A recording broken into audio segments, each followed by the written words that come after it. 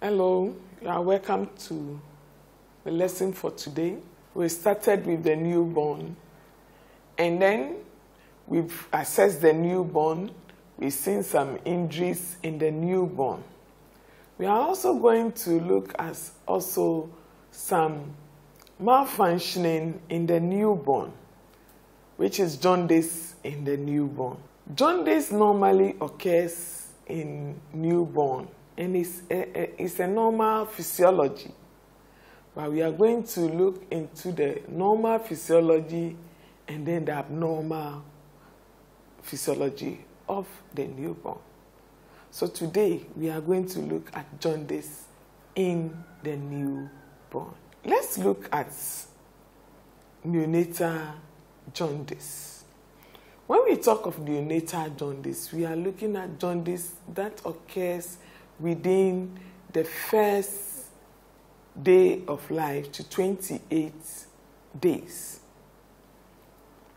Neonatal jaundice occurs as a result of what? Excessive breakdown of red blood cells after the birth, or is due to what? Pathological reason. When we talk of pathological, we are looking at disease of the baby or that of the mother that affects the newborn. Jaundice is a yellowish discoloration of the skin, sclera, and the mucous membrane due to what? An increase in the serum bilirubin level. When these babies or fetus are in utero, they have high red blood cells. Because of the activity, they are not doing anything on their own. It's the mother or the placenta that supplies them with their nutrients, their oxygen, exchange of gases, whatever activities that they are going to do. The life processes, everything is being done through the blood and then the placenta.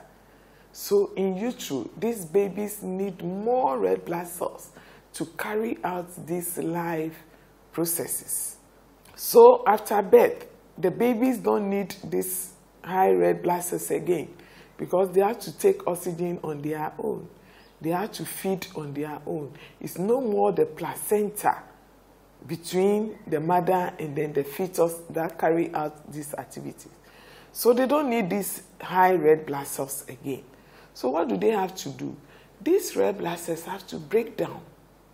And then in the process of breaking down, they release this bilirubin, which brings about the yellowish discoloration of the skin.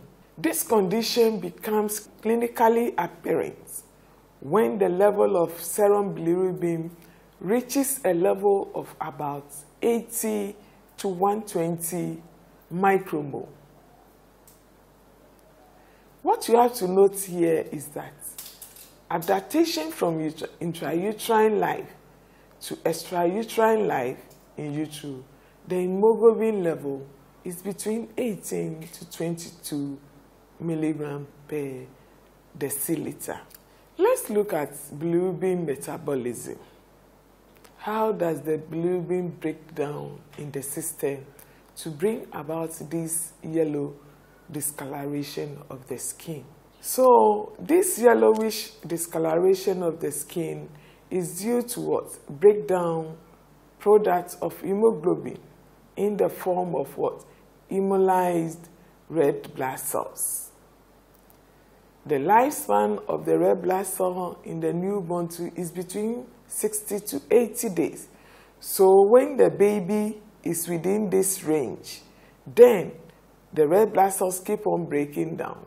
And then they are releasing this bilirubin, which brings about the yellow discoloration of the skin. So as the red blood cells reaches this 60 to 80 days, they find it difficult to exist and then keep on circulating in the system. They are then destroyed in the system through what? Phagocytosis. And we've learned phagocytosis in our anatomy and then physiology, where they break down these red blood cells and then they tend to release the bilirubin. The free hemoglobin is then catabolized to bilirubin, or is then broken down to bilirubin, iron, and then protein. The iron and then the protein are used again for new red blood cells to be formed. But the bilirubin must be eliminated from the circulating system, since it is what? Potential toxic substance for the body. It also has affinity for fatty and nervous tissue, and if free in the system, may bring about kernicterus. So quickly we need to what? Get rid of the bilirubin from the baby's system. Because when you don't remove them from the system, they just attach themselves to the fatty tissues and then the nervous tissues. And you know that the baby needs these tissues for what? Survival. It then combines with the albumin in the red blood cells and then send it to the liver to be changed into solid form that can be what? Excreted. So bear in mind we have two forms of this bilirubin. We have the conjugated and then the unconjugated.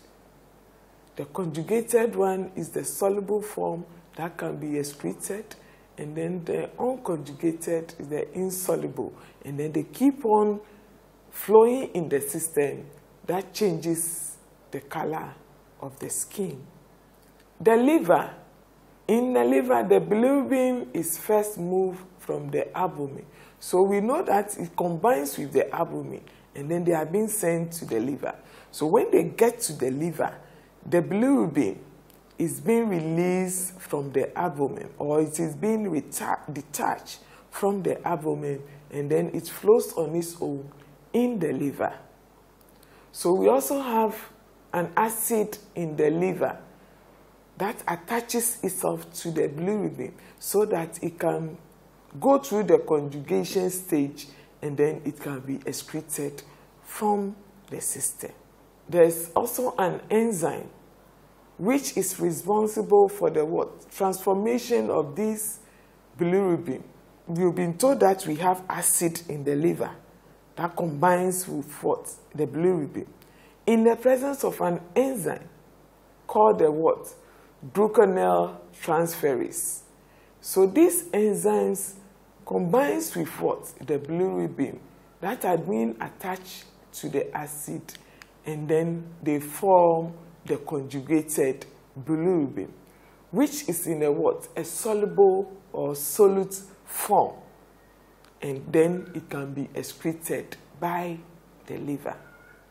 So the end product, which is the conjugate bilirubin, which is in a water-solute form, is excreted from the liver via the what? The hepatic system into the intestine. In the intestine, the conjugated bilirubin is acted upon by the normal flora of the GIT to form the urobilulin. Most of this is converted to what? The Streptococcus bilirubinogen, which gives the normal color to feces. So the normal feces color that we see has been what? Deodorized by this bilirubin. The rest of the urobilulin is absorbed from the intestine and then excreted through the GIT as a bilirubinogen in the urine, giving it normal color. So all the color and then in the stool and then in the urine is as a result of what?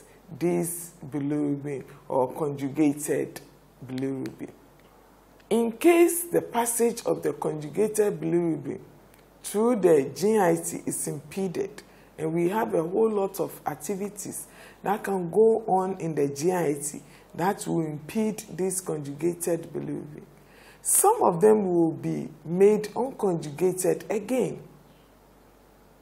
And then when they are being made this unconjugated, which is the insoluble form that cannot be excreted, they keep on flowing in the GIT or the body system to bring about the changes in the skin color.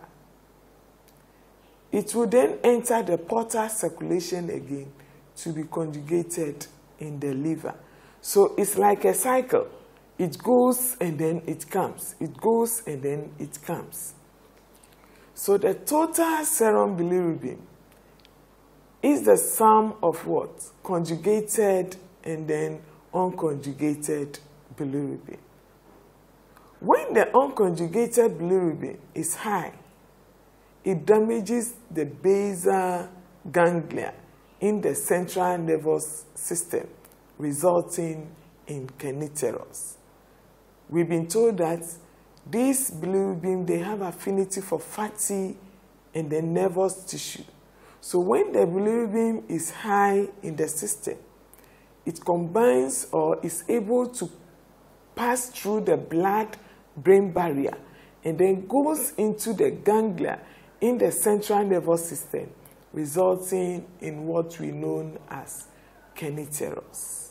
Kernicterus is a difficult condition to diagnose in the neonates, but the baby may show signs of hypothermia, poor suckling, and then abnormal motor reflexes because it has affected the brain tissue.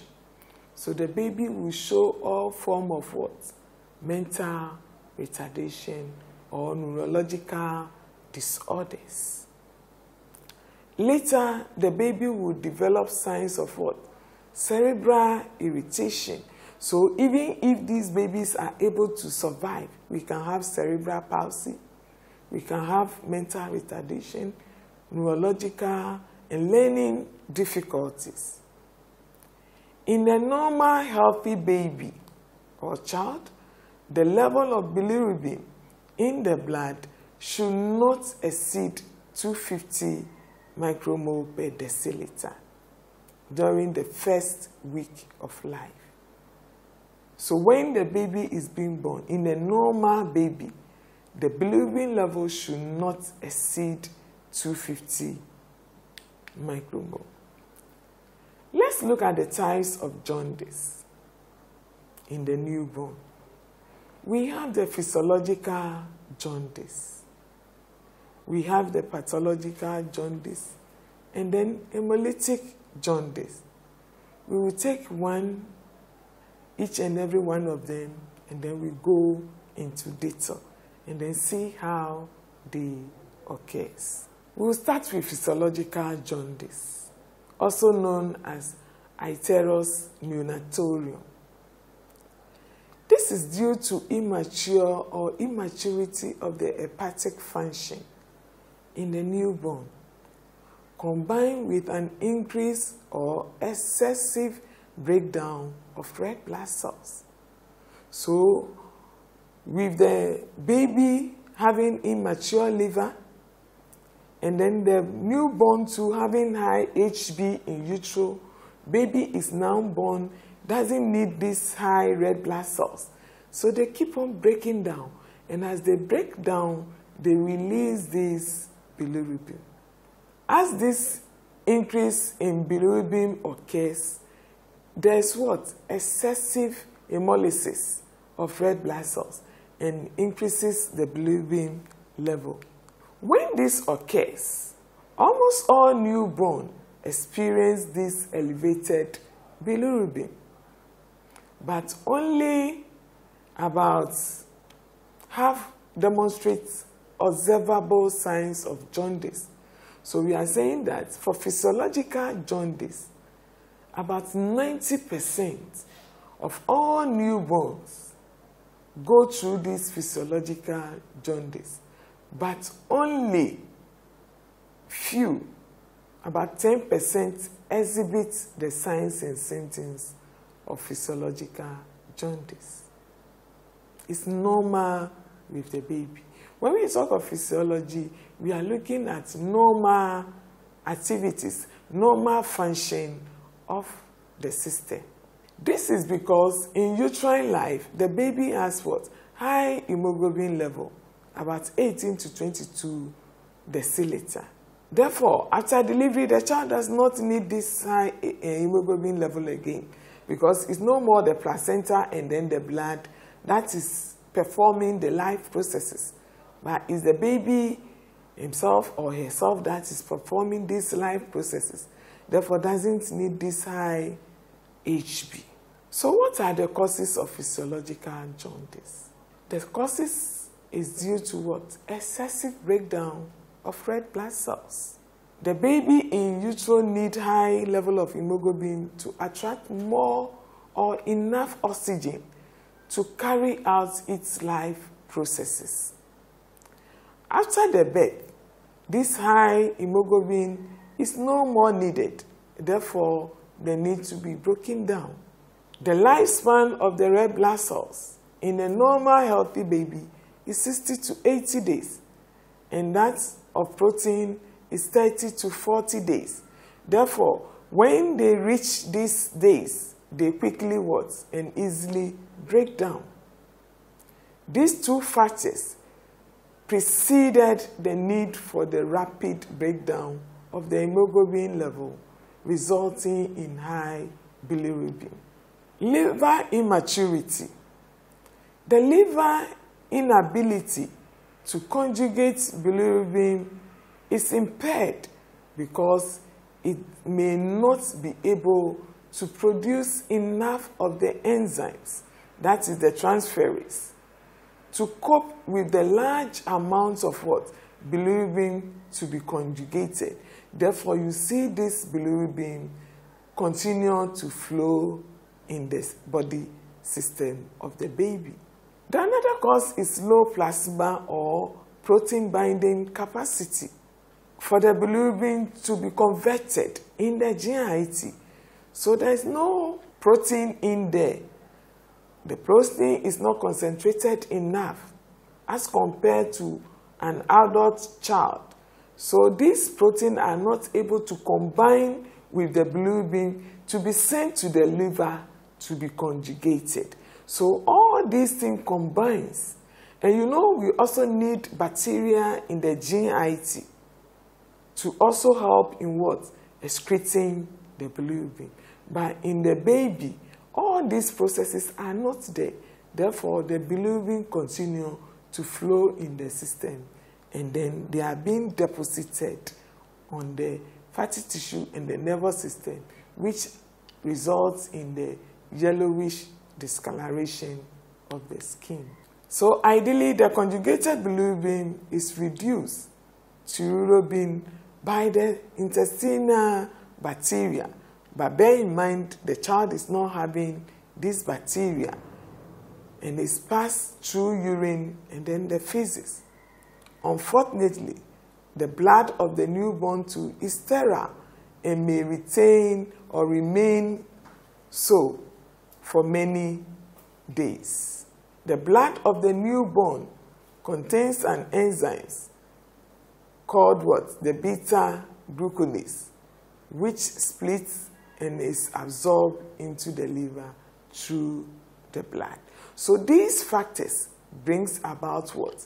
The jaundice in the newborn. How do we diagnose these babies? We can use the skin color to diagnose and should be more timely to assess it. It can be also seen through the sclera, the nails, and then the skin. It can also be seen better in daylight, as some people keep their babies indoors for 7 days. We are saying that although you are keeping the baby indoors, you should bring the baby to a light where you can see the color of the baby. Estimation of serum bilirubin for conjugated and then unconjugated level can also be used to diagnose the jaundice. Then history taking to rule out pathological jaundice. You know, with the pathological jaundice, we see it there, and then we will go into detail into pathological jaundice very soon. Signs and symptoms. How would you know that the baby is having physiological jaundice and not pathological jaundice? First, we have the yellowish discoloration of the skin, the sclera, the urine. Then also, this jaundice appears within 72 hours. the first 72 hours of life, then you see the jaundice appearing. The maximum bilirubin level does not reach 250 micromole per liter. The high serum bilirubin level occurs on the 3rd to 4th day. That is 2 to 3 days of baby's life. The jaundice disappears within 7 to 10 days of life. So these are the cardinal signs that you see in physiological jaundice. Yellowish discoloration of the skin, sclera, and then the urine. The jaundice appears within the first 72 hours of life. The maximum bilirubin level does not reach 250 millimole. And then the highest level of serum bilirubin can occur or normally occurs after the 3rd day of the baby's life. And within 7 to 10 days, the jaundice disappears. These are the cardinal signs you see in physiological jaundice. Management. What management do we give to these babies? Mostly we say that these babies doesn't come out till the adoring day on the 8th day. But we are saying that even though the child may be indoors, you should place the child in a place where you can easily assess the skin color. With the management, we are saying that early breastfeeding should be encouraged. When you are able to breastfeed the baby, we increase the GIT mobility. We know that we said the GIT is sterile. So as the GIT is sterile, when the baby starts taking the breast milk, it increases the GIT bacteria. And when this occurs, it helps in the extraction of what? The conjugated bilirubin. It also helps the GIT to colonize the bacteria, and this affects the bilirubin level because they are able to what? Absorb and combine with the bilirubin to be excreted. The liver will also supply the glucose to be manufactured by the liver enzymes. So in a way, we also have the enzymes in the liver that will help in what? Conjugating the bilirubin. The degree of jaundice must also be observed if the serum level is above normal, then the cause should be found out. So, when we find out that the serum bilirubin level is still high, we place the baby under the phototherapy. This is the application of what? Intense fluorescent light on the infant's exposed skin. So we place the baby under this light with the skin exposed, with the section of the genital aspect. We cover that place, especially in the males, to protect the babies. So the process, after several changes in the bilirubin, which is more soluble form, then the bilirubin is being excreted. Let's look at the cautions when you place the baby under the phototherapy. What are some of the precautions that you need to embark on as a nurse during the care of this baby under the phototherapy? The infant needs special attention to avoid complications, because when we place the baby under the light, we are exposing the baby to heat, and then the baby can lose its dehydration may set in. The skin color will change. There will be complications. So we need to observe all these changes in the newborn. So you need to pay special attention to the baby to avoid all these complications. The child's eyes must be covered with an opaque mask to prevent exposure to the ultraviolet rays. it's light. So this light rays enters the baby's eye. We also have yellow discoloration of the eye though. But we need to cover the eye. If we don't cover the eye, the light may intend damage the cornea, and then the baby may be blind. We also have to remove all dressing on the baby with the exception of the genital. The shade should be properly sized to prevent occlusion of the nose. If you use it big, then baby nose will be covered and baby cannot breathe and the baby may die. The lid must be closed. The eyelid must be closed very well before the opaque mask is being applied to prevent scratching of the cornea that may bring ulceration in the cornea. Then the eyelid should be, the cover on the eyelid should be removed periodically, especially about 15 minutes in every 8 hours for inspection of any inflammation or excessive pressure on the eye.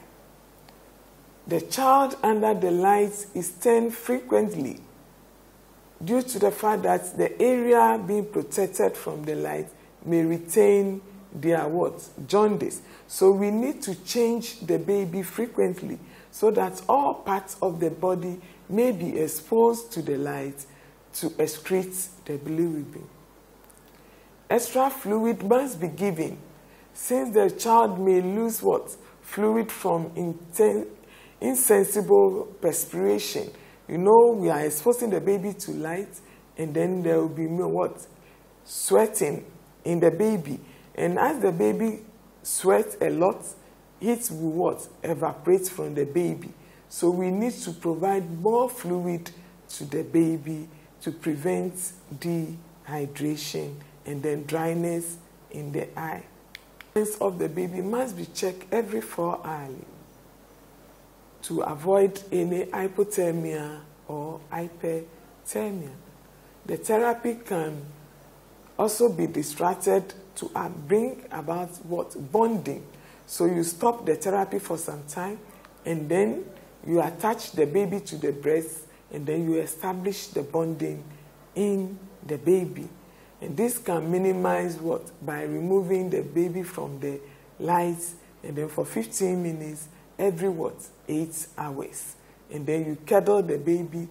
The mother should sink for the baby. The mother should look right in the eye of the baby in order to determine if the baby is having any inflammation or infection or edema on the eye. The parents should also be encouraged and then be taught and then speak to the child during feeding. You need to encourage them when they bring the baby out of the incubator. And then there should be also accurate timing of the therapy. The time we started the therapy and then when to stop, and then also the observations that you need to carry on the baby. You need to observe the skin of the baby. You need to assess the baby for dehydration. The level of dehydration. When we come to the IMCI, we'll be talking about how to assess a child with dehydration. You need to observe the skin and the tone, the muscle tone.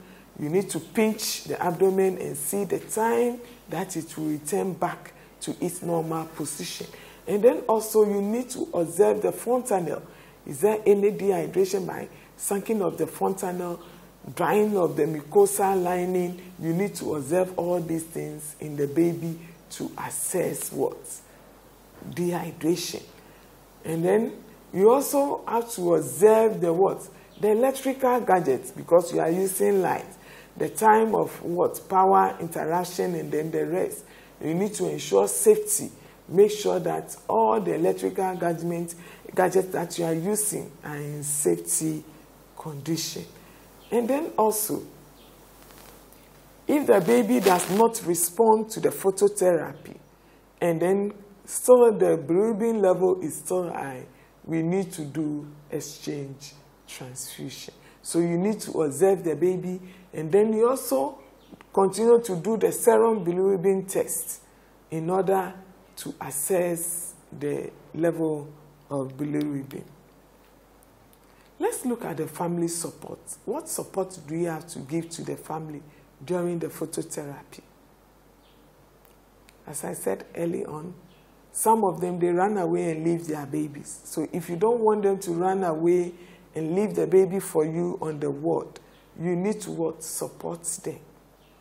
So you need to explain to them every procedure that is being carried out, especially when you are covering the eye of the baby and then you are exposing the baby. Because you are removing the baby, the mother may ask you, my baby will be feeling cold. You need to put on the dress for the baby. Explain to the mother why you are exposing the baby. And then why you are covering the eye. So that the light rays will not enter the eye to bring about any blindness. You are exposing the baby so that the light will get to all parts of the body. You need to be turning the baby so that every part of the baby will be exposed in order to what? Excrete the bilirubin. So that the baby color will change from yellow to pink. Then also, effort should be made by the parents towards the covering of the child. When they do that, you need to praise them, because it's not every parent that will be able to take care of this sick baby. Some of them are so weak that the parent cannot even hold them. I know a mother who came like that, and then even getting closer to the baby, the mother cannot do that. So we say that encourage them. So we need to encourage these mothers when caring for these babies. We need to support them in all aspects of the nursing care so that they will also be part of the caring of the baby. Most of the time, they feel guilty. They think that is their fault. They didn't do something right. That's why the baby is sick. That is why the baby is looking yellowish. But we need to educate them. We need to teach them the causes. That is not their fault. It's a physiology. It's a normal change that the baby has to go through. Just that is becoming excess in the baby. So we are doing our effort in order to what? Let the baby look normal. So we need to explain everything to the mother.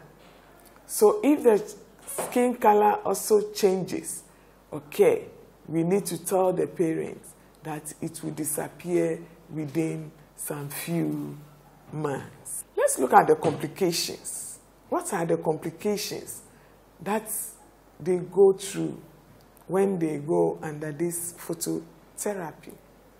We can have retinal damage if the opaque object that we are using to cover the eye is not well done. The retina can be damaged. Then we also have skin rashes.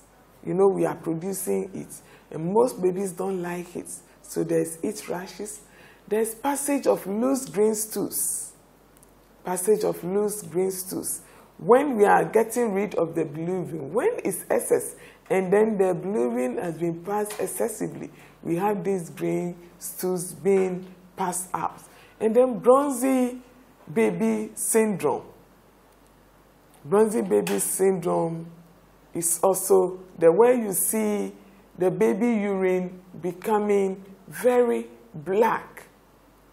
It means that we are excreting more than necessary of the bilirubin.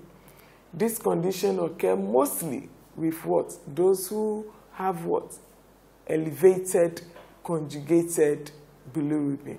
So we want to say that instead of the bilirubin, now it has been conjugated, we are having elevated of the what?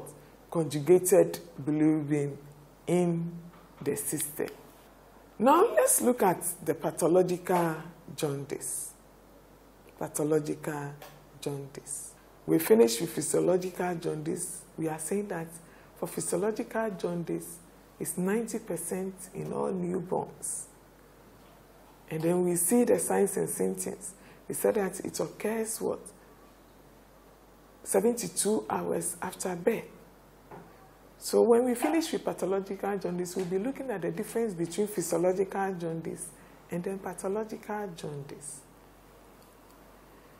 With pathological jaundice, this jaundice is seen in the first 24 hours of life. And the level of bilirubin exceeds what? 250 millimoles and persists and present at birth. But with the physiological, it's 72 hours after birth. Let's look at the causes of pathological jaundice. This is due to what?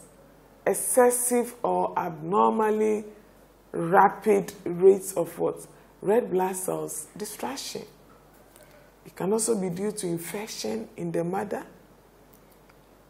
It can also be due to what? Albumin binding capacity, excessive breakdown of red blood cells, reabsorption of bilirubin from the gut due to slow peristalsis. Now, the types of pathological jaundice. We have the resource incompatibility, the ABO incompatibility, effective jaundice, breastfeeding jaundice, and then we also have obstructive jaundice.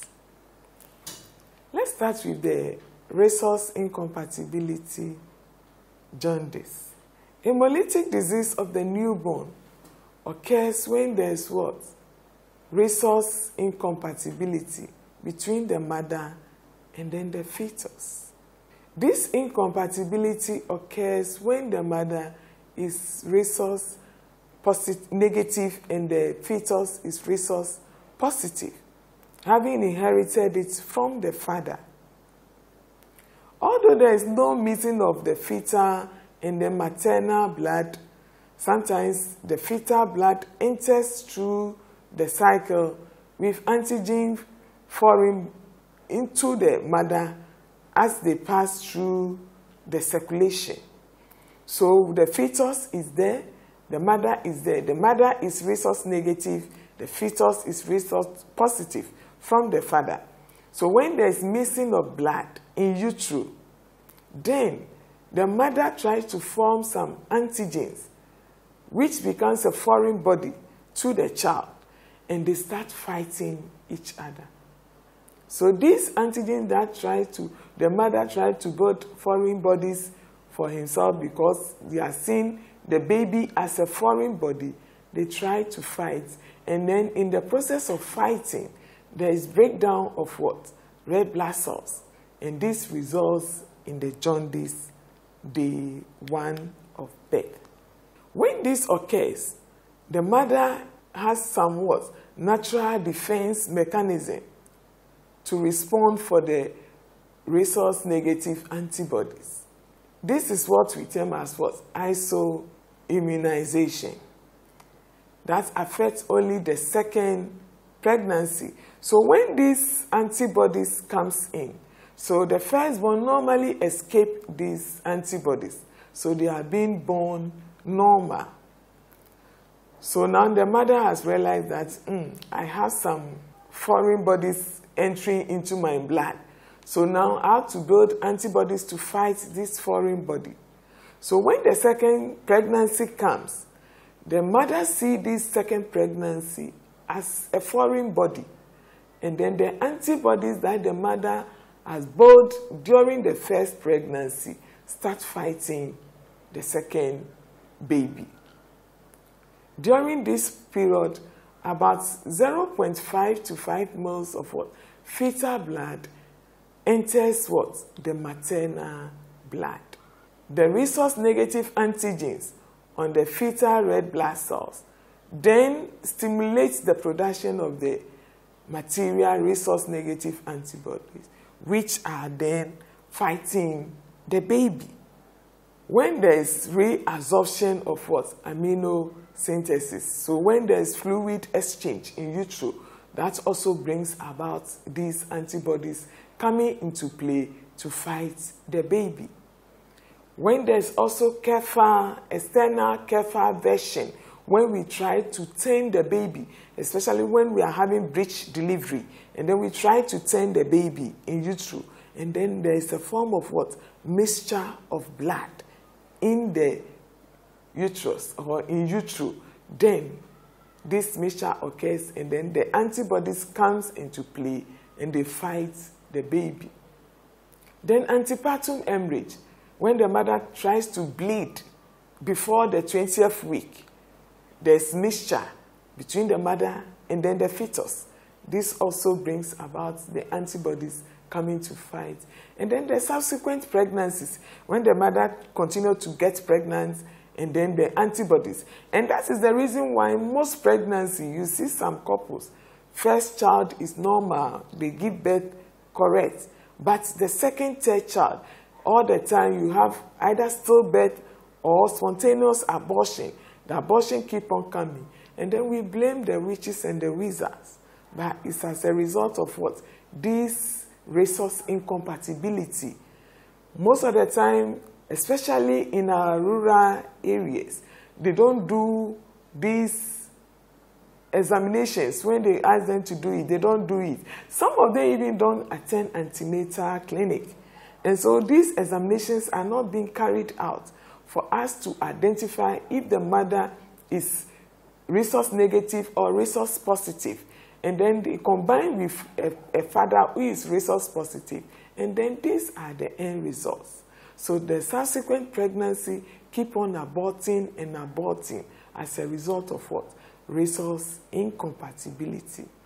And then also when the mother is being transfused with resource positive blood, and then minor fetal-maternal hemoglobin problems brings about this resource incompatibility. So we also have some form of what? Congenital diseases in these babies. Congenital anemia can set in. This is when we have what? Hemolysis, when the hemolysis of the baby is minimal. And then, although it takes gradual course, during the first week of life, it is normal. And then the third and then the 10th day, everything stabilizes. The blood level can now have low as what? 5.9. The spleen and then the liver also enlarges. And then the child should be what? Transfused with 30 ml of what? Pack source blood. Now let's look at severe jaundice of the newborn. This is very common, severe in the newborn. There is severe hemolysis in utero.